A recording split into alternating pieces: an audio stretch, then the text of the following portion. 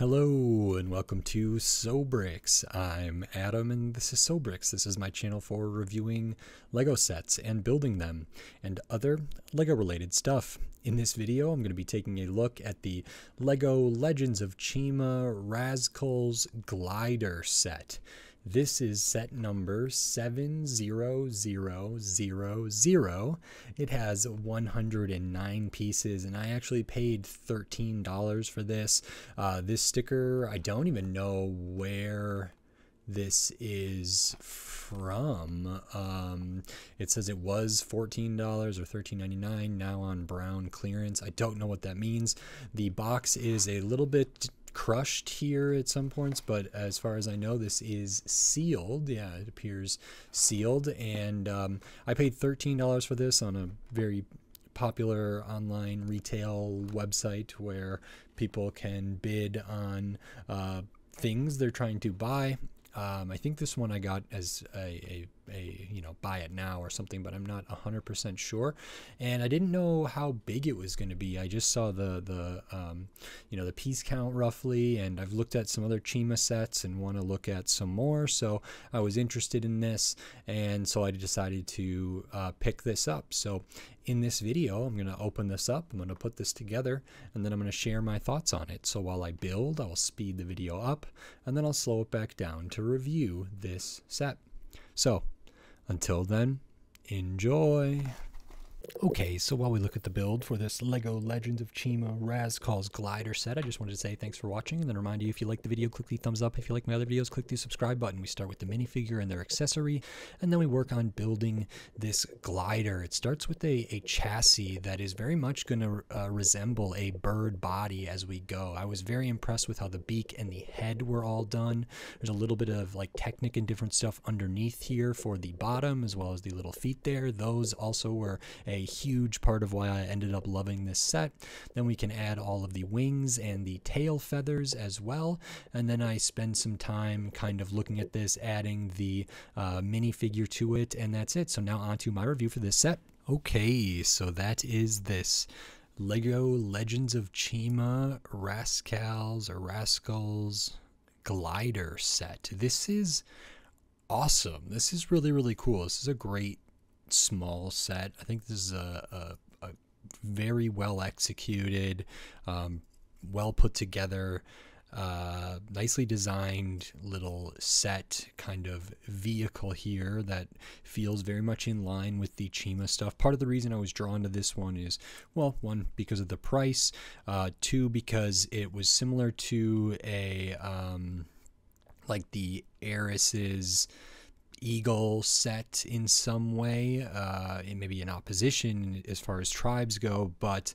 it had some similar kind of aesthetic things that I wanted to check out.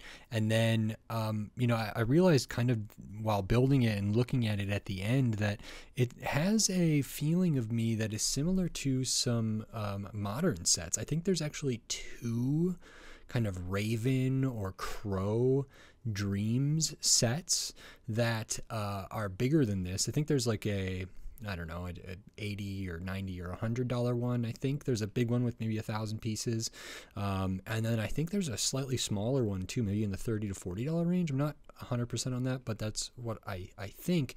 And this felt like it had some similarities with those as well.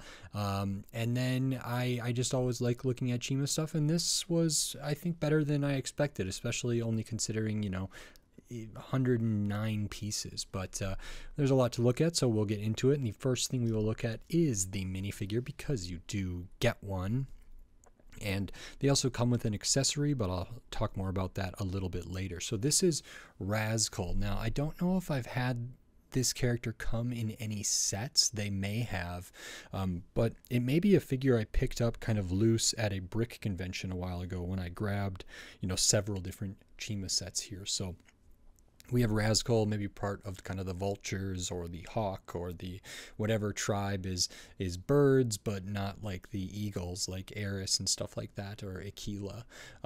But this is really cool. So of course we have the head here, which is similar to like Razor, I think, and there's actually a list of them in the first instructions. So we have like Rizzo, Razor, and Razum, and Razcal. And I believe I've looked at one with Rizzo and with Razor. I don't know if have one with Razum. I may. I don't know if there's more of them here, but we have Razcal over at the right side there. So this is really, really cool. So it's kind of the special molded head helmet type piece, kind of has a feather design going around the back. The beak comes out, and this beak is kind of like printed with gold there. There's a little bit of like dark bluish gray underneath it, but there's that gold on top, which is really, really nice. And then there's a little bit of printing on that as well that might be kind of hard to see. There's also some printing kind of up on the side of the eyes here, which is really, really cool. A little bit of asymmetry there with the mark on this side of the head. So I really, really like that. If we take that off, of course, we have the weird looking Chima head here. So this is Razcal's head without it. And it's very similar. Kind of have the wide eyes there and the beak printed on there. We do have an alternate face for this character with the eyes open much wider, a little more surprised, the beak kind of open a little bit there, and we can see how that looks with the helmet or the mask on there. So that makes the eyes much more pronounced in there, which is cool. These eyes are, you know, they're wide set, but they're pretty narrow, so that's great. And then they do have this kind of armor pauldron type piece there, which I will show. This is pretty standard. A lot of Chima characters come with something like this. It's just in the pearl kind of gray, pearl silver there. It does have the blue translucent tile on the front. On the back, we add a couple of 1x1s with the clip, and then these nice black wings there, which is really cool. This just goes over the minifigure like neck between the torso and the head. And then looking at the torso, we get this super detailed, really kind of interesting torso there. It's almost like they have armor, but it's like made out of a bunch of like straps or like lines going in all different directions here. So you can see the one up in the corner, a couple coming across this way. It looks like it's almost like torn up or just like thrown together a little bit haphazardly. Some of the straps go towards the kind of medallion thing in the middle, which is maybe their chi power or whatever. But we also get like a little bit of gold up top, which is nice. Overall, a pretty detailed torso. We also have printing on the midsection, which is really detailed, as well as that gold little accent in the middle. And then printing on the legs, kind of up at the top, down in the middle, down to the feet. There's a little asymmetry there as well, with kind of the color for the feathers maybe over here versus over here, as well as another little accessory down there. Nothing on the arms, like the color for the hands or the gloves. Back of the torso has that same kind of black, and I don't know if that's purple or blue, but we get some of that. And then the back of their sort of vest or their harness or whatever is back there with some nice little pouches that are accented nicely. So really cool to get that figure. And like I said, this does have an accessory, but I'll talk about that in a little bit. And then besides the minifigure, you get their glider. I think, you know, it's interesting to call this a glider. I think it could also, you know, just be a flyer or something of that nature, but it works as well, and it's very bird-like, which is excellent. So we start off building this with kind of this front like hull type piece, 4 wide, tapers down to 2 wide. It's kind of hollowed out. There's a few plates done in there, a couple angled plates behind that, and then that's sort of the groundwork that we lay to then build upon it. Pretty early on, we add some of the stuff up at near the front. Got these nice vented slope pieces on the side, so a little bit of bracket use there. Love the color for these cheese wedge. All of this color, I feel like I don't see this color as much, and so whatever color that is, please let me know in the comments below. I don't know if I see that very often. Nice slope back here, really interesting. interesting that these tiles are printed. I don't know what they're supposed to be. I have them going the same direction, so let me pop that off and flip it around. To me, it almost looks like teeth or something, but I you know, that doesn't necessarily feel like it fits to me with sort of a bird person or a bird type character. But either way, those are or maybe are they wings? Are they just a blade? I don't know what those would be, but those are printed, and so you get two of those, which is really interesting. Use some jumper plates, go to the back, add on kind of one of these, like I don't know what these are called. It's a modified plate with you know, a 1x2 with the bar elements kind of flayed out. I think it's been used as like mech hands in the past. Then we have like finish up the detail here. Of course, we have the area where a character could sit. I love how the front of this was done. So we kind of have like a beak here. We have a bone here, which is maybe like the controls for this. There's a couple spots of like translucent red studs throughout, so you can see some right under there. There's some kind of right in here, as well as various other places there that get kind of covered up. And then I really liked this piece, which I thought was like something that I recognized from a Bionicle set or something. It feels and looks like pieces that I don't see much anymore either. So it's kind of like this slope. It's a 2x2. I don't know if it's a, yeah, it might be a full brick at the end of it, or you know, something akin to that, but it's got this kind of interesting looking shape here with just the kind of like stud cylinders at the back, or the anti-stud. The back here looks a little bit odd. It's sloped down, it's kind of also tapered, and then it has these molds in it with the little like circles, little dots in there, as well as the little cutout, and that's on either side. And that actually works really, really well here. There's sort of just like a subtle, you know, implication of eyes right there, and they feel really appropriate for the shape of the front end of this, like, and it feels like it goes towards the beak in a really, really nice way.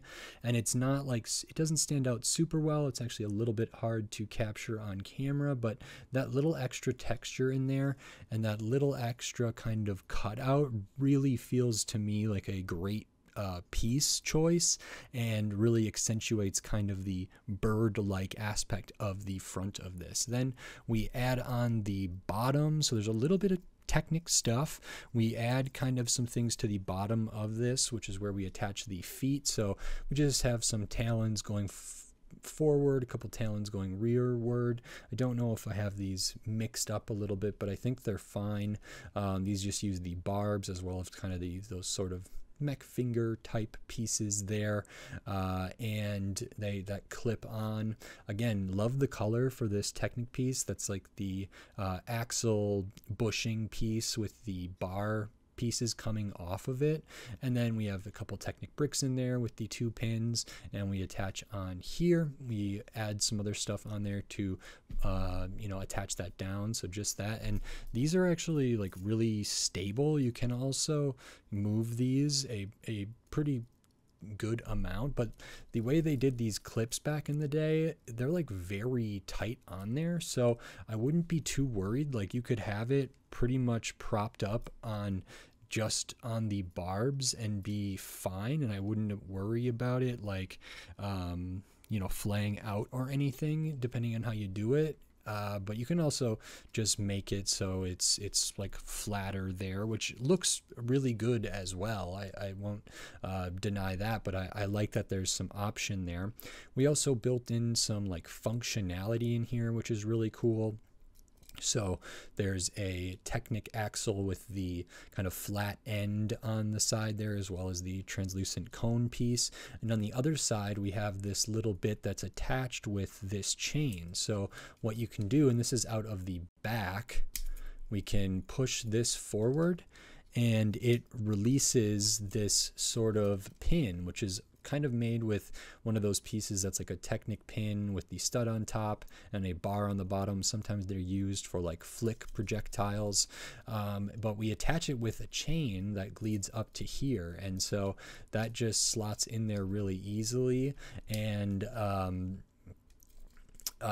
you know, stays connected, which I think is a really interesting choice. You know, it's interesting that it stays connected. By looking at the pictures here, it says we can kind of attach this crystal. Now this crystal, well, I have a stud on the bottom of it, but that's okay. So this crystal are used as game pieces for the like Speed Oars game and stuff like that, but there's one in this set as well, and this seems to show that that can be put on this sort of bolt at the back, and you know, when you deploy that, then it's almost like it's like a swinging mace or something to like bludgeon something, or to like a wrecking ball, or anything else. It's kind of this interesting little thing there that I think like flying with it could be really cool, and sort of makes sense that it's attached.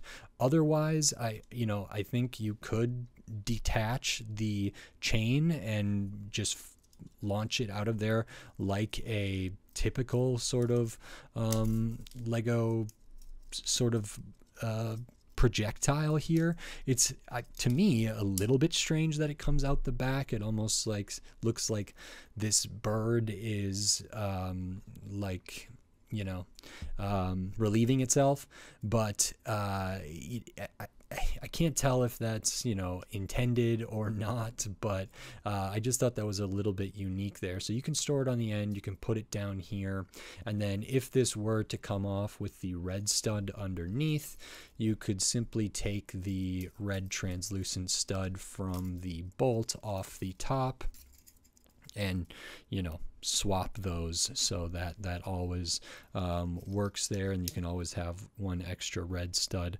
up on the side. So that attaches with this like modified plate with the bar that goes up. Put that on there, and then once we kind of have a lot of that stuff done, we add on the wings, or the gliding sort of stuff here. So again, they use kind of these mech figure pieces here. These are on the modified plate with the bar that comes out and goes down, so it kind of would like hang over. They're a little bit of an interesting piece. You don't see them a ton. It's kind of the inverse of this, but these are 1x4 instead of 1x2, and instead of like coming out and going up, they come out a little bit and go down, and those kind of connect right up to where these angled plates are, which is nice. And then just with those like mech fingers there and these wing pieces, we can get those on there and we can sort of flay them out a little bit. I thought it was interesting, there's not a ton of room on those bars that come down, just because of the curve and how they are done there. And then because of that, how closely you place these, once they're in there, you can't actually like pass these past each other. So these kind of mech finger pieces get in the way of each other. So once it's set, you know, the rear wings from these kind of main center four there, the ones on the right and left there, they can't, the top ones can't come forward, or if you do it the other way, like they can't pass each other, and they can't all go like super far back. You can get it, you know, somewhere around there. If we go as far forward as we can, we get to about there, and that's about what we can do with those, which isn't too bad. Overall, I really like the look of it when it's just kind of you know, how I had it when I was done building it. I think that's a really good look, but being able to move them a little bit is something that could be beneficial. And then we add a little bit onto the back as well, so we have a really nice color for the wing piece. Again, this same kind of purple or blue or whatever that is there, with the same kind of clip, so that can be kind of angled down a little more, it could be angled up a little more, it could go like way down.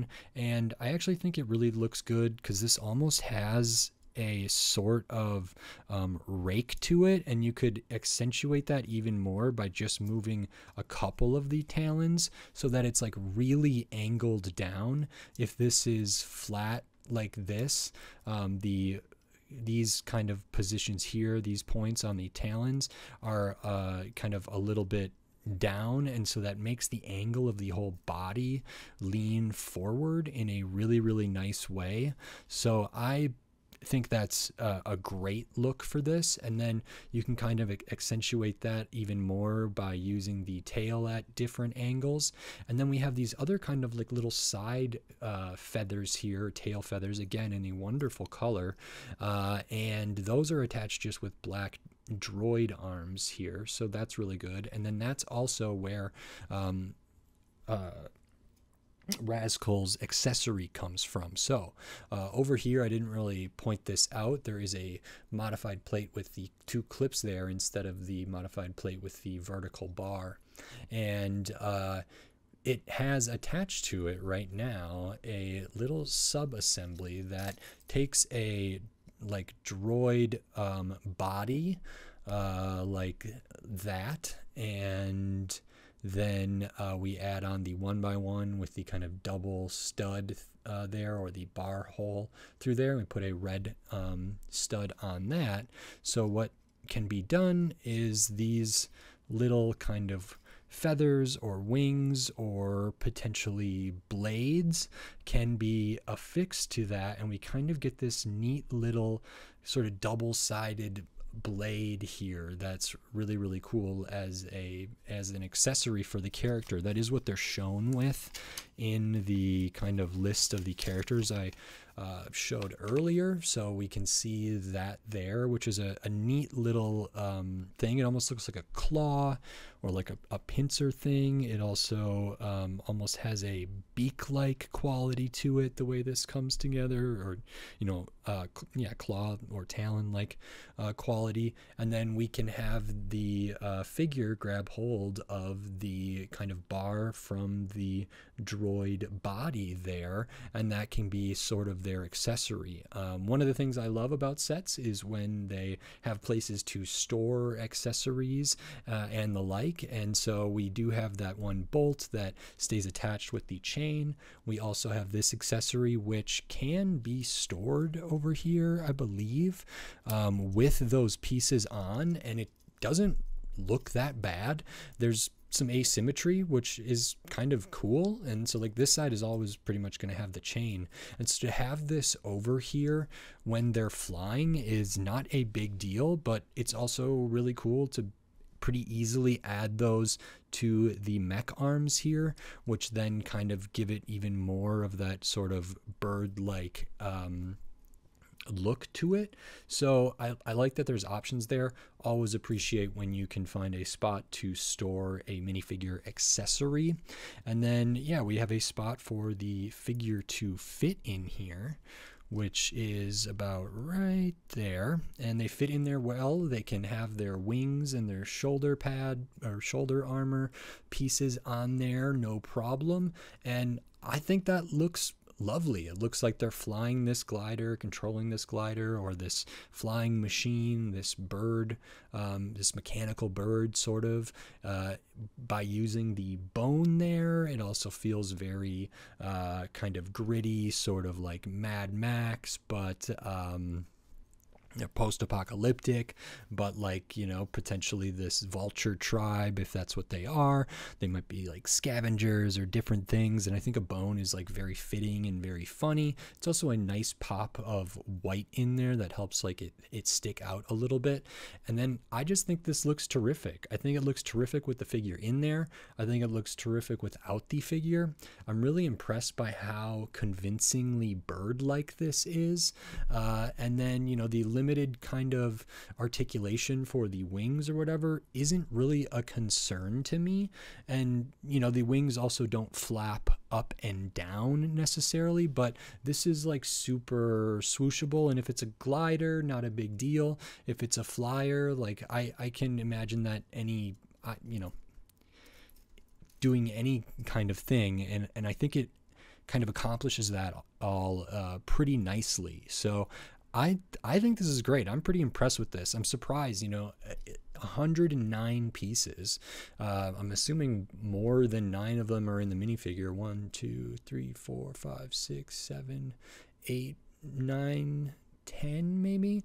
So then the whole bird vehicle here, this whole glider, is probably 100 pieces or 99 pieces, or somewhere in that range. And it's not small, it's got some size to it, just because of the width. It's just the wings essentially out here on the side, and same at the back, but the visual weight of it is considerable, considering how few pieces that are in this. And then I just really like that you can kind of have it, down a little, like resting sort of flat, or have it propped up in some way, or like you could also lean it upwards like it's getting ready to take off, or fly off of, or jump off of some high ground to glide down.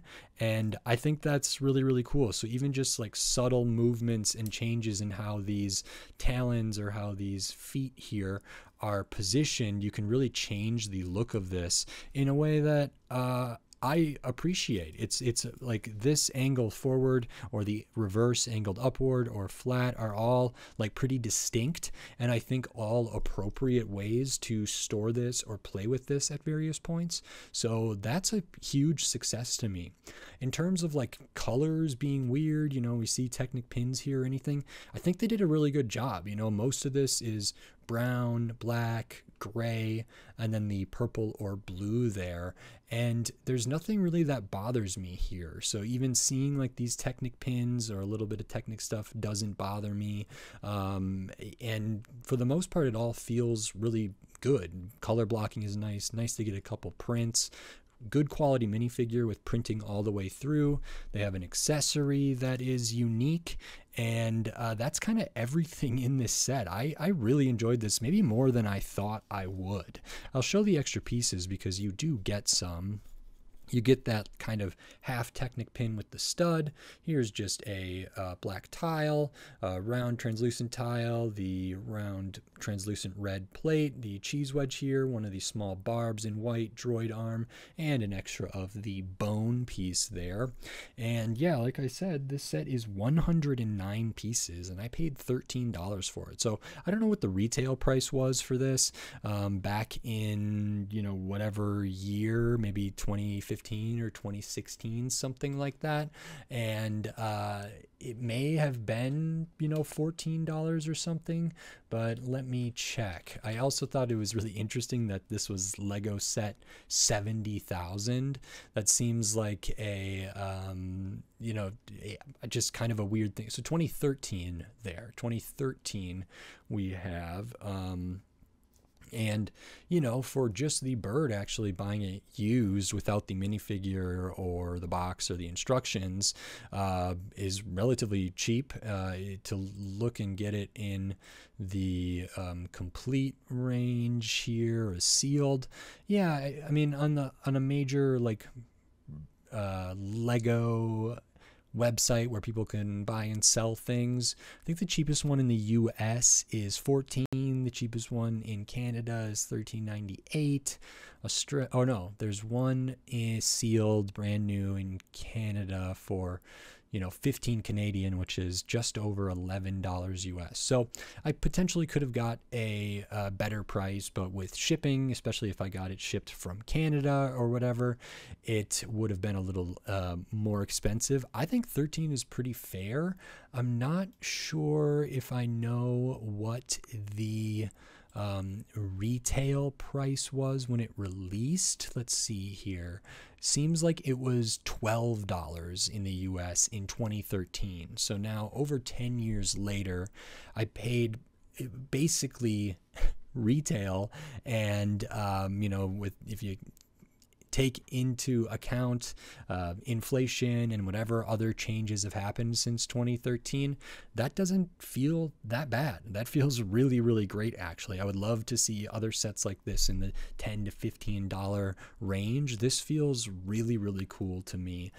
So I was a big fan of this. I like it way more than I thought I would. I was kind of like, yeah, Chima stuff's cool, but what is this going to look like? I felt like when I looked at the box and looked at the picture, I was like, okay, that's vaguely bird-like, but I think the wings and stuff are doing a lot of the heavy lifting. But having it in front of me, like this head and the beak, I really, really can't get over. And then I had so much joy in finding out the possibilities of the feet there. So this is really, really cool. And this is purple, it says, which is great. I'm glad I was able to figure out and find out that the color throughout here is purple. So wonderful. Yeah, I think I got a good value, or a good price. I'm very happy with it. Happy to have been able to procure this, and happy to have been able to build it and talk about it. So big thumbs up for me. Big surprise, very enjoyable. I like it. If you like this video, please click the thumbs up and give it a like. If you like my other videos, click the subscribe button down below so you can stay up to date on all the LEGO videos I'll be doing here in the future, including more LEGO Legends of Chima, tons of other LEGO sets from all different themes, all different shapes, size, price point, piece count, old sets, new sets, retired sets, used sets occasionally.